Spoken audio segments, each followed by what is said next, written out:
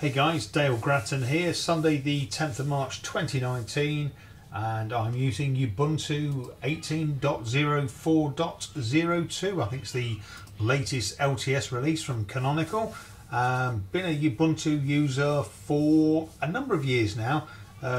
It's my sole operating system, having migrated from Mac OS 10 some 7 or 8 months ago now. Getting on just fine, no issues.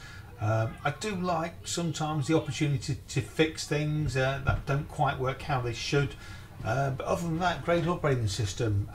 Works great for me.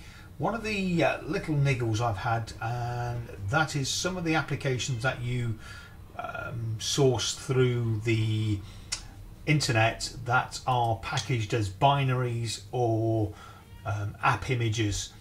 I can't seem to be able to put them onto my launcher at the bottom of the screen. Yours might be on the side of the screen here, but I've positioned mine down here, like I say, being a former Mac fan. I found a workaround for you guys. Hopefully you'll find the video useful. I certainly find it nice to be able to put whatever apps I want down here without the need for leaving it on the desktop, which sort of clutters the place up. Excuse the junk I've got on the desktop at the moment. Got things to sort out, but I'll put them there as a reminder as much as anything. But yeah, the app images, you sort of either had to leave them in a folder that you didn't really want to do. You want to just better put them on here if they're a favourite thing, or leave them in an apps folder, such as what you've got down here. So I'm going to show you a video on how to do that. First things first, I need you to head over to the Ubuntu Software Center. I'm going to just stick with the GUI and not sort of dive into the terminal to make it complicated for people. And if we do a search, and we're going to type in menu editor, and hopefully you should have some search results back when I can spell right. And we're going to download this one here, which is the menu editor in advanced menu editor that provides modern features in a clean, easy to use interface. And we're going to click on install. At this point here, you should be prompted with your administrator password. I haven't, because I've just used it in the last couple of minutes. So that application should install for me, and then we're going to find our app image that you want to add. Now I'm going to just jump onto the internet and find one, and one particular app image I know is Kdenlive.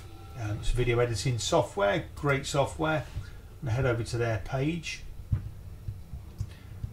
and we're going to go looking for the download section. There it is. Now this does have a proper installer on it, which will stay up to date, but if you just want to download the app image, or you're forced to download an app image from a website, then this is the way you're going to do it. So we're going to just download this app image. It's going to take about 20 seconds. Excuse the slow internet speed. It does have a note on here to make it an executable file, otherwise it won't launch, and to do that through the terminal. But we're going to show you the GUI way of doing that, which I find a lot easier for people. Snap images again, and Flatpak stuff, they're all binaries that are executable from the system.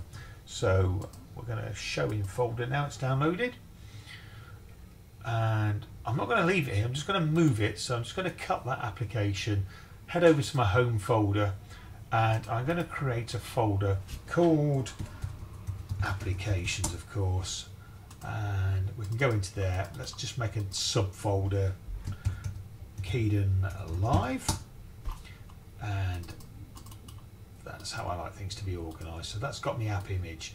I'm also, whilst I'm here, and I'll show you why, I'm just going to search for Kdenlive again, but this time I'm going to click on images, and I'm just looking for this logo here, and there we go. That's an app image logo, white background unfortunately, but yeah, we'll take that one for the time being. I'm going to save the image, and we're going to drop it in my home folder, applications, Kdenlive, and we'll drop it in to there. I tend to find with the app images, I actually want a transparent background, and that's sort of represented by a checkered sort of background. But anyway, we'll use this for demonstration purposes. That's me binary, and that's my icon image, which we're going to use shortly. We need to make this app image executable, so I'm going to right click on that, head down to properties and then select the permissions tab, and near the bottom we've got allow executing file as a program. Check that box and close that window. We should now be able to launch it with a double click. Might take a few seconds, and yes, Keyden Live's loaded up, fantastic, and that's the app image in a tin. Right, let's close that window. Head over to your applications folder, bottom right of my situation, and we're going to type in here menu editor. Oh, there we go, that's what I need. Right, let's keep it nice and organised. I've downloaded some video editing software, so I'm going to click on the sound and video tab. We're going to click add, and we're going to add a launcher. Give the launcher a name, Keyden Live, sounds good. Small description if I want, video editing software. Now the command is the app itself, so heading into home, applications, Keyden Live, and it's the app image there, that's the executable. Click OK. Working directory, again, home, applications, Keyden Live. Not sure whether you have to put that in, I always do just to fail safe it, I suppose. And this is our little icon here. I don't like that, it looks boring. We're going to click on browse icons if you want to use one of the default icons that's built in with this software, or if you select browse files, we can navigate to home, applications, Keyden Live, and that's the image I've pinched off the internet, and that's our nice little application now.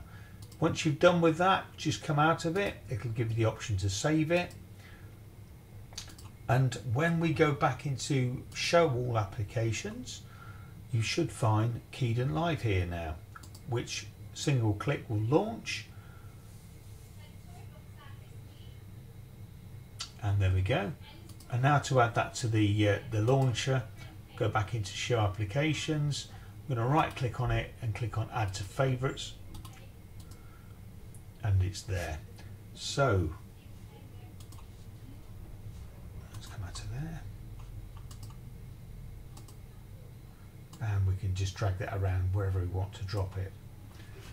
There. Hopefully that video has been useful to you. If you want to remove it from the launcher, you can just right click, remove from favorites, and if you want to remove it, the application completely, you're going to have to do the reverse of what we've done. So we're going to go back into menu editor. Just bear in mind these apps won't update when you do a system update. Find the launcher, which is Keyden Live, and then select delete from the top, click OK, close that, and then you need to head to your home folder, applications, and remove the folder to remove the app completely from your system. Bit of a long-winded approach, but it's a bit of a workaround for them apps that you can't seem to put onto this launcher. Hopefully the video has been of some use to you. If it has, thumb it and please share it. Any comments, questions, try and drop them below. I'll do my best to help you out, but I'm not a big techie guy, so I'll do my best for you. Thanks for watching, ladies and gentlemen. All